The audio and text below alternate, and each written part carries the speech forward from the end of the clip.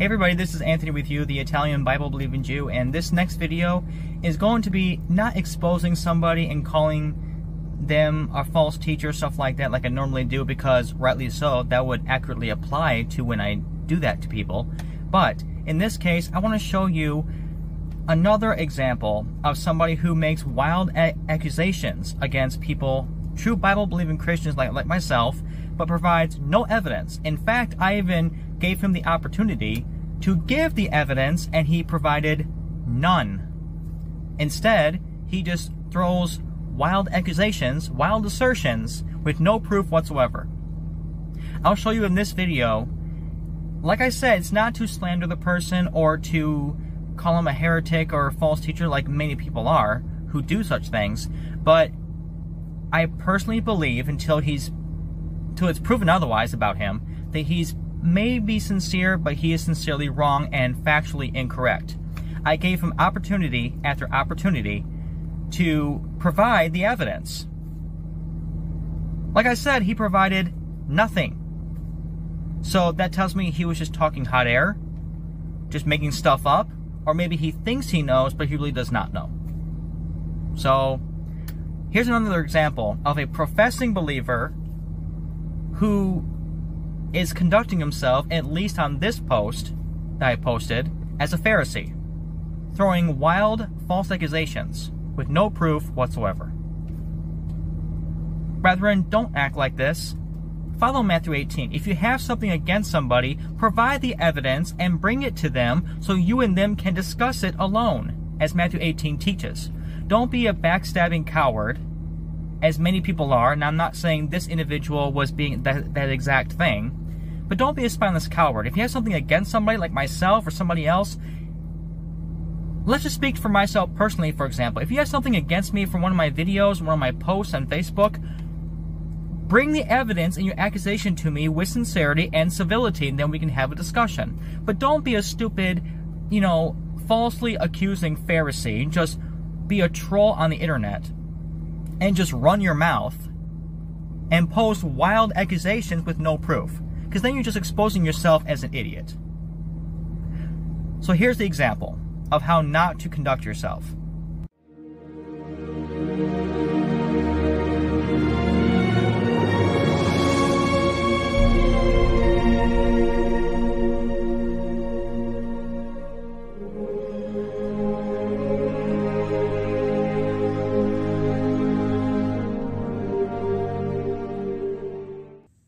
So brethren, on May 20th at 9:43 p.m., as you can see in the screenshot here, I made a video that I posted called Ephesians 2 verses 6-7 does not teach OSAS. I made this video probably not too long ago when I posted it on Facebook. And I usually post my Facebook videos, or my YouTube videos rather, on Facebook so people can see it, to promote my videos because they speak Bible truth. And would you know it, on May 21st, it shows here in the notifications section, Zach Wilson commented on the link you shared. And I do welcome comments, not immature lectures or self-righteous condemnations like a self-righteous hypocritical Pharisee saying, "You're a heretic, Anthony, you're a heathen, you're not saved, you're going to hell, blah, blah, blah." And I've had that stated to me on Facebook, as well as comments on my YouTube channel many times, which I delete all those because they're just ramblings of an immature little toddler that doesn't have the civility or character to have an adult civil conversation. So he commented, and like I said, I welcome all comments, and I will look through them. If they're mature and civil, then I will respond to them. If not, I will just delete them. That's how I work, because I don't want to waste my time with immature little brats. So he commented on this video, or the link I shared regarding this video. And this is the first comment that he said. He said this, "Doesn't teach salvation through works either." Then he quotes Ephesians 2, verses 8-10. Okay, irrelevant to my video, but he quotes this and probably does not believe in works salvation at all. Now, I responded to this. Now, this is about 1 week ago, as you see on the timeline here at the bottom of the screenshot. But I responded with this. The fruit of the Spirit will grow if a person is keeping the commandments of God and have the faith of Jesus, but he has to let the fruit grow. It takes time. That's why I stated that. Then I asked him, let me ask you, are you keeping the Sabbath, dietary laws, and other laws God said was basically an abomination to break? Do you think Zach Wilson answered this? Not a peep from him. Not an answer. You see, he's another one of these kind of people that he wants to make an accusation. He wants to possibly, even though he did not do it in his first comment, or even his second, and now get into the second comment he left in just a moment, but these kind of people like Zach Wilson want to ask you direct questions, and they want direct answers. But then when you ask them a direct question and want a direct answer, they don't give you the same favor or the same respect. Instead, they want to turn the tables like a Pharisee, like many of them do, and they want to turn the tables and falsely accuse you. Do you think he answered these questions once again? Not at all. He did not answer them at all. Instead, he leaves a different comment stating this. If it is a works for salvation, are you saved? What fruit have you produced? Condemning believers? Focusing on tearing down the body of Christ? Proving your agenda? In your work, do you believe that it is glorifying to God? Can someone have a conversation with you and see the fruit? Probably meant to put a question mark at the end of the statement. Also, he said the word and twice. And then he quotes Galatians 5, 22 through 24 and 26, but he quotes it here. He asks all these questions, but he does not answer mine. You see, that's a very crafty, common tactic that people do. Could it be that Zach Wilson is acting like a self-righteous Pharisee? Possibly. And I say possibly, that's all I'm going to say about that. But it's evident that he does the same tactics, whether he knows it or not. Then he asks questions in the form of accusations. That's another crafty tool, tactic, that self-righteous Pharisees do. They want to ask you questions, but in an accusation format. What fruit have you produced? Condemning believers? Tearing down the body of Christ? Proving your agenda? In your work, do you believe it is glorifying to God? He asks 5 questions in accusation form,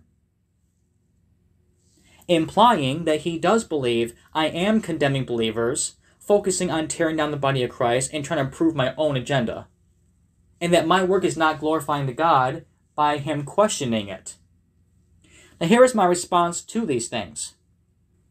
I said the context is about your past, not future, so we are only saved from our past by grace through faith, implying that our future we are saved by grace through faith and works, cross-reference with James 2. You can't just take one passage and apply it to salvation itself. You have to look at the context, which is what I explain many times in my videos. Lastly, I stated, show me the evidence that I am tearing down the body of Christ and condemning believers. Show me the evidence and I will believe you. Don't make wild accusations without the evidence. Am I slandering him? Am I name-calling him, calling him a false teaching heretic, you self-righteous Pharisee, you stupid doo-doo head, and stuff like that? Immature things that people call people like myself in false accusations? No, I don't ever do that. I'm giving him an opportunity. I'm encouraging him to do the right thing and prove his case. Do you think he answered it? Not a peep. Not one bit of answer did he ever show for it.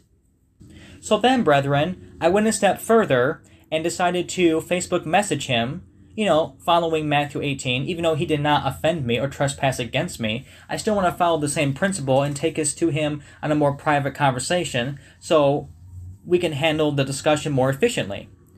So as you see in the screenshot here, I did message him a Facebook Messenger, and I messaged him this. Hello.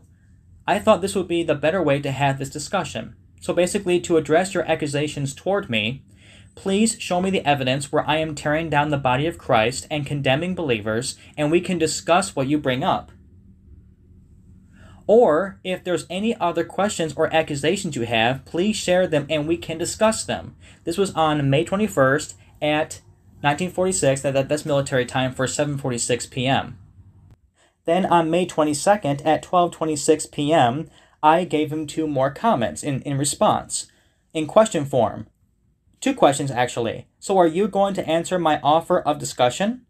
Will you show me the evidence of what you accuse me of? It shows that he seen, as it shows in the screenshot here, the comments, all 4 on May 25th at 18:02, 6:02 p.m. in regular time format. He saw these comments, but has never responded. It's 5 days later, not a peep from him. Do you know why? He cannot prove his accusations.